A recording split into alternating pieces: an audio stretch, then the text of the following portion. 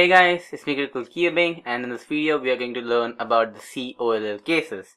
Now there are only two C OLL cases and they are very easy to recognize. So how to recognize the C OLL cases? You will have the C on the top, whereas all the other stickers will be towards the side.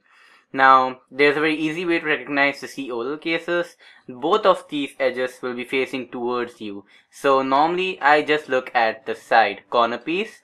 And if you find the sticker facing towards the side, then this is the second C case. And if you don't find a sticker facing towards the side, then it will be the first C OLL case. So this is our first C OLL case. In this, you don't have a sticker facing towards the side.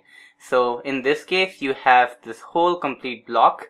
And how you solve this case is that you keep the block towards the right, and then you do this alg.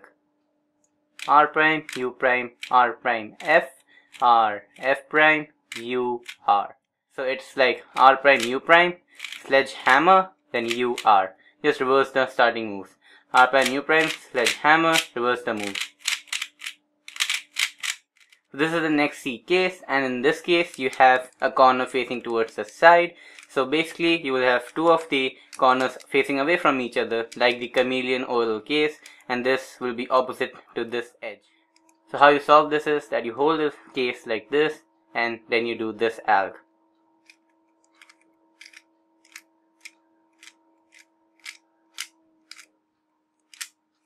So this is this is the alg which I use, and once more.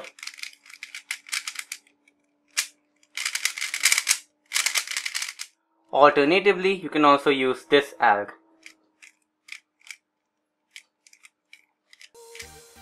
However, I use the same alg for different case.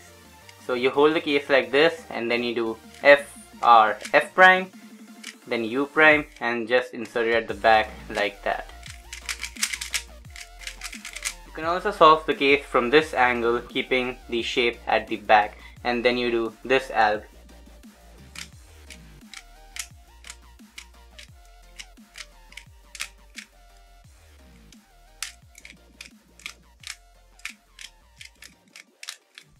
So that's it for this OLL video, guys. Thank you for watching and stay tuned for the next OLL video.